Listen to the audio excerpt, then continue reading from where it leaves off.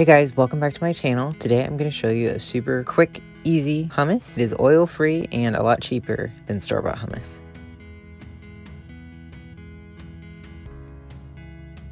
Starting off with a can of chickpeas. You can use sprouted chickpeas if you want it raw. Tablespoon of garlic. 4 tablespoons of tahini. You can also use raw tahini. And a tablespoon of lemon juice. I'm using this umami mushroom blend for my seasoning, but you can use whatever you like. And I'm going to top it with some red pepper flakes.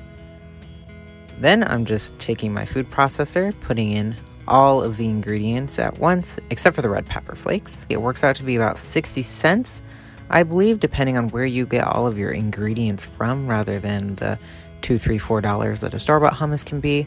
And then you just process it till smooth. I'm adding all of it into a bowl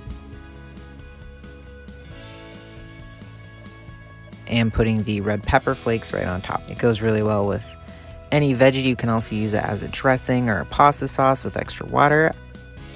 I've been having it a lot recently on rice cakes, so I'll do a little layer of the hummus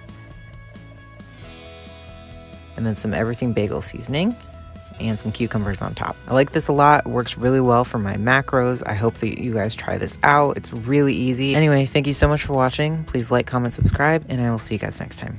Bye.